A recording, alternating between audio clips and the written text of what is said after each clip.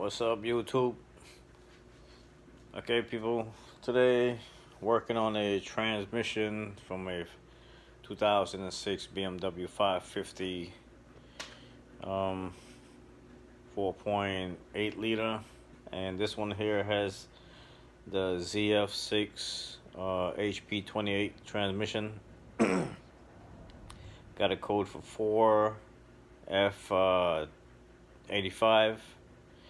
So what I did was I changed the fluid, replaced all the solenoids, and car drove, and as it hit third gear, it revved up to about 4,000 or 5,000, and then went into fail-safe mode. So after that happened, that's when I decided to just change all the solenoids and the fluid and the filter, and that didn't work. So I had to do a full tear down of the transmission, and after I did that, I found that the E-clutch was all burned up. This is the E-clutches right here. Looks like a bunch of you can see here. I don't know, hold on. Looks like a bunch of steel. There is no clutch there. It's all burned up. So I bought a whole new master kit to rebuild the transmission.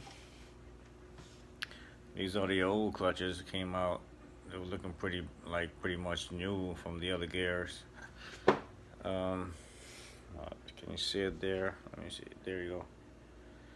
It's a little burnt, but not too bad. And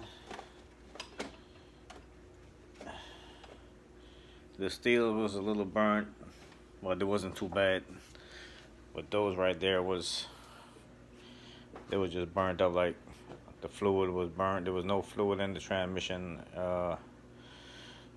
When I first got the car, I checked the fluid. There was no fluid.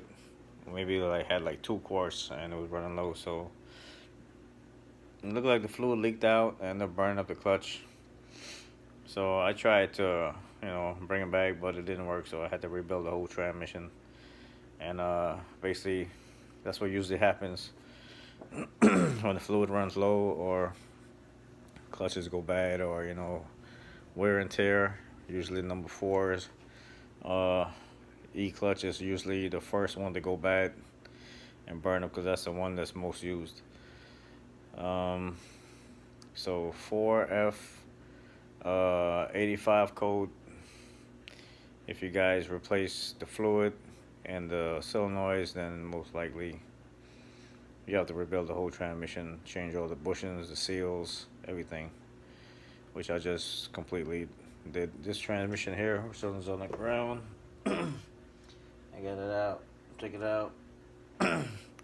Looked like it was replaced once before.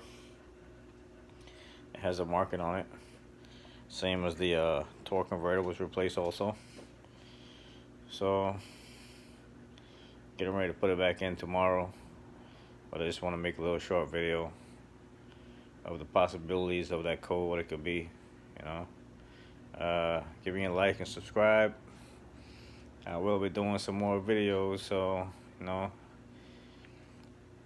if you guys have any questions, just leave a comment for me, or leave a question there, and I'll try my best to respond back in the quickest possible, fastest time as possible.